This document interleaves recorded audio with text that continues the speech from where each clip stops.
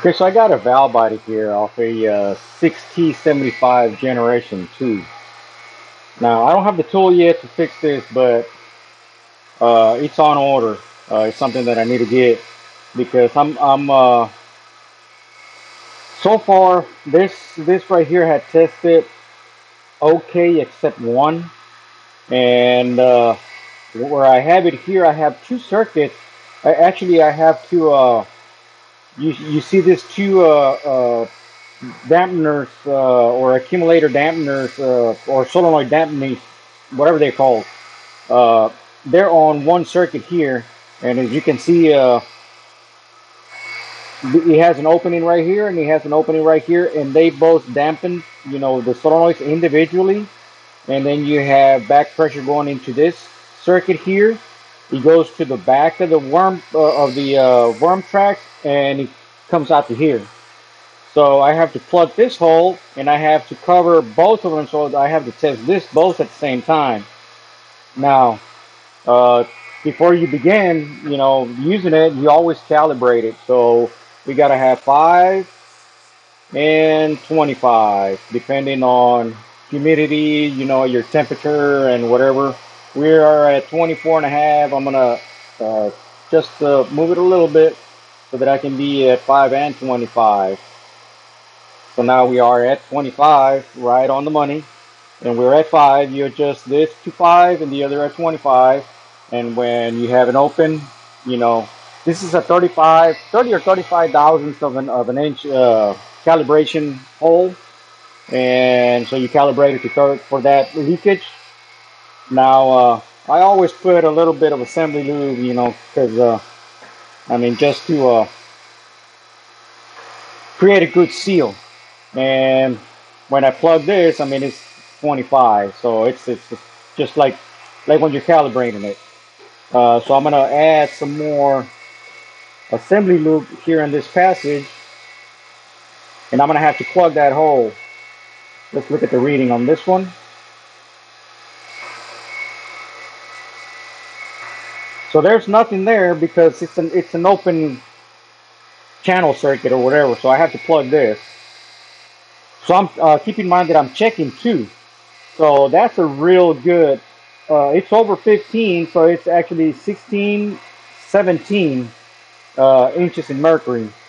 I let go of this hole right here, and go down to 0, like an opening right there. This is my best one right here so far.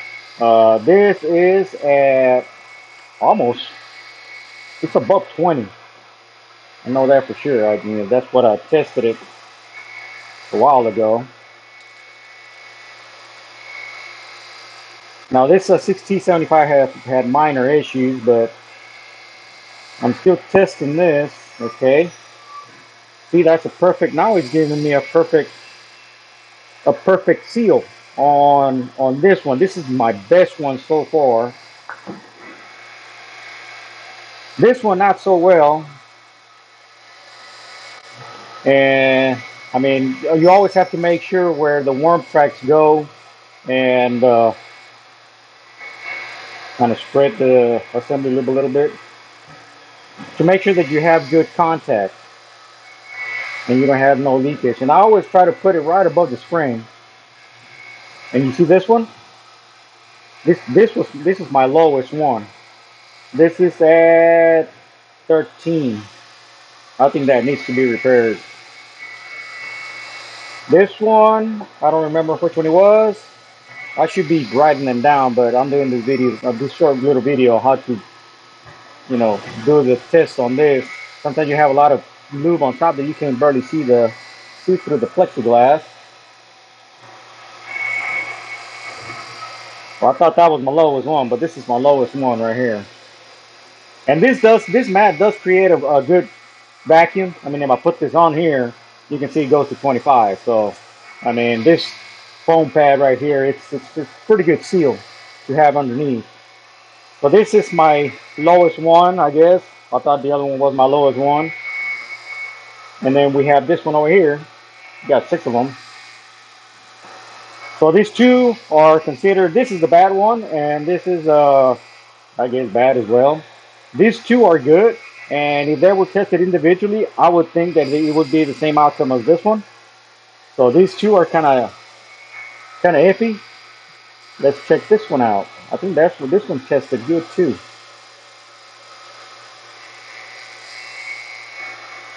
For some reason, I'm not getting a good reading. I'm not on it. Here we go.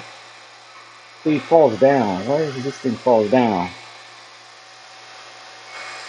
I mean, it's hard to pick up. Like if I had good backing, but the reading is not right. So we got three of them. This one probably has some side wear for it to be fluctuating like that. So we got 10, 13, and this one I forgot the number. But there you have it on video. Uh, anyways, I got that thing coming. Maybe I do have another valve body that's no good, and when I say no good, it has no reverse. It has 1-2 only. Uh, this is from another unit, but it's also a Gen2, the other one that I have. That other one, we're gonna go through the whole valve body, and we're gonna try and find out why in the hell it has no reverse, and it has no uh, 3, 4, 5, 6. It only has 1-2.